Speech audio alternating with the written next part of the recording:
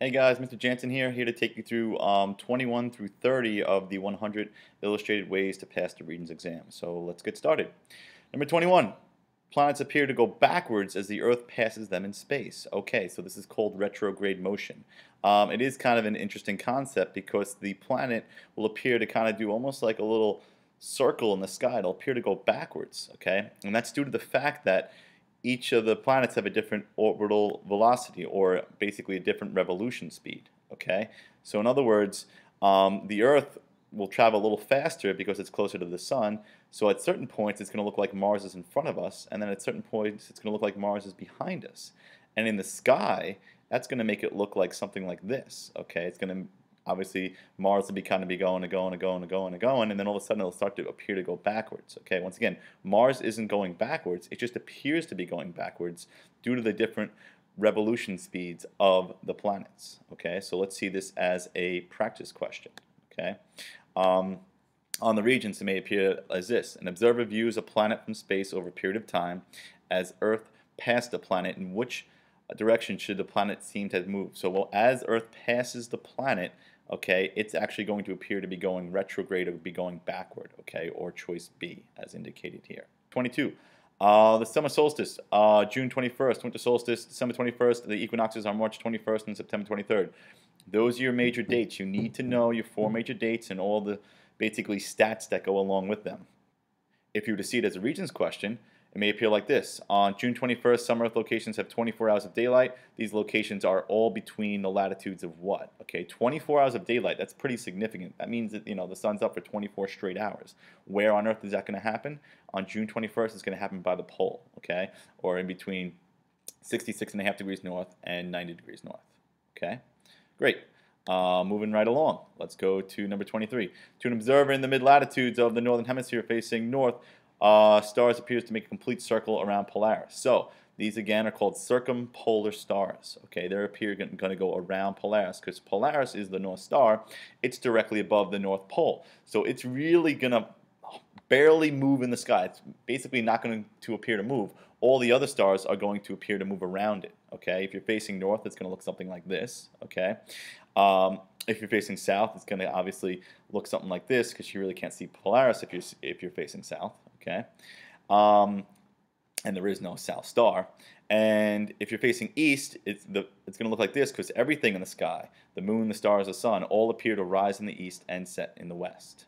If you were to see this as a Regents question, it may appear something like this. Okay.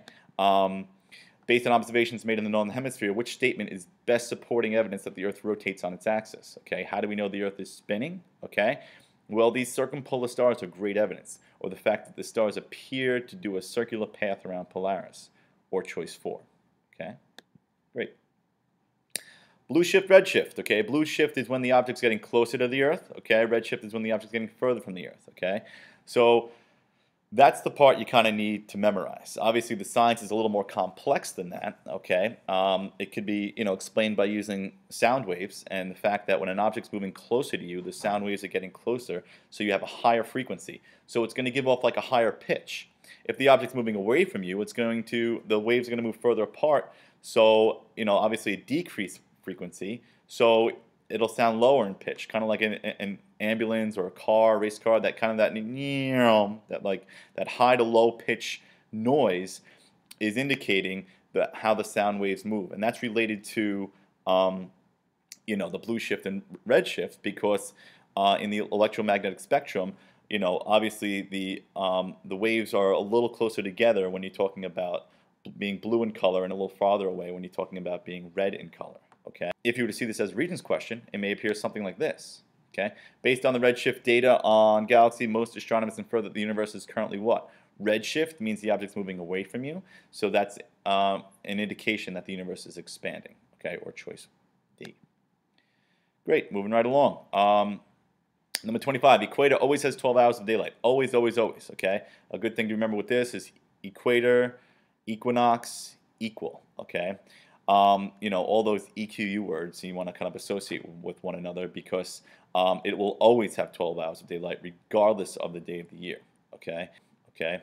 If you were to see this as a Regents question, it may appear something like this. Maybe here's a world map. It says base your answer 36 to 38 in the world map below. You have A, B, C, and D. And let's scroll down to number 37 here. Which location receives 12 hours of daylight and 12 hours of darkness on June 21st? Okay, so June 21st, everyone knows it's the summer solstice, and in the northern hemisphere we'll have more hours of daylight, but at the equator is where you're going to have equal. So which choice is at the equator? Looks like choice C. So choice C is going to be your answer here. Okay, great. Number 26, the lower the altitude of the sun, the longer the shadow it casts. Okay, this can be interpreted both in a seasonal fashion and in a daily fashion. Okay, obviously in a seasonal fashion, in the summer the sun is higher in the sky. Okay, so it's going to cast a shorter shadow. All right, but in the winter it's lower in the sky, so it's going to have a longer shadow. If you think about this with regards to a daily motion, in the morning and in the evening the sun is low in the sky, so in the morning and evening it will cast a long shadow, but in the afternoon it will cast a shorter shadow because it's higher in the sky. So depending upon the question will depend upon, obviously, which shadow length you want to pick. If we're talking about this being a Regents question, it says, which path of the sun would result in the longest shadow of the vertical post at solar noon? So this is a little intimidating to look at. You know, you have your angles, you have all the sun's path, but you just want the one that's going to cast the longest shadow, which means it's lowest in the sky. So which path has the sun lowest in the sky? Okay, and that's going to be choice A, or A to A prime, just like that. Okay, 27. The Coriolis effect results from the Earth's rotation. The Foucault pendulum illustrates the Coriolis effect and so proves the Earth's rotation. Okay, so once again, you want to know evidence for Earth's rotation? Think Coriolis effect, think Foucault pendulum. Okay, those are the two that they really like to ask about. Technically, the Coriolis effect is the deflection of particles to the right in the northern hemisphere and to the left in the southern hemisphere. But what we're trying to show you with that is because the object is spinning, it's going to, basically get a curved path, kind of like indicated here. We're dropping a ball on a spinning disc, and because the disc is spinning, it's getting deflected. Okay. Same thing with the Foucault pendulum. Once again, the Foucault pendulum over time will actually, appear to change the path in which it's swinging. So a common question, with regards to this stuff, is basically the diagram below represents the Foucault pendulum swinging freely for 8 hours. The Foucault pendulum appears to gradually change its direction of swing due to Earth's what? So once again, we're talking about the spinning of Earth. Okay, we're talking about choice 4. Okay, great. Number 28, Earth is closer to the sun in the winter. Okay, we have perihelion and aphelion. This, when students first learn about this, they're a little, confused by that. But once again, it's not the distance between the Earth and the sun that's causing the seasons. Okay, it's basically the tilt. Okay, so technically, all right, we are actually a little closer to the sun at perihelion around January 3rd. Okay, and we're actually further from the sun on July 4th at aphelion. Okay, so once again, if we're going to see this as a Regents question, it may appear something like this. In the northern hemisphere, which season does the Earth reach its greatest distance from the sun? Greatest distance means you're furthest away. So when are we furthest away from the sun? Okay, as we said before, it's going to be the summertime, which sounds weird, but once again, it's the tilt that causes the seasons, not the distance between the Earth and the sun. Number 29, the closer the planet is to the sun, the higher its velocity and the further the planet is from the sun, okay, and the slower its velocity. So this is Kepler's laws of planetary motion. Basically, when an object gets closer to the star, it's going to move faster, and then when it's further, it's going to move slower. It's using the gravitational pull of the object, so it's really going to whip around at point D, and then it's really going to slow down or move its slowest at point B. Okay, so here it's speeding up. Okay, here it's kind of slowing down. Okay, just like that.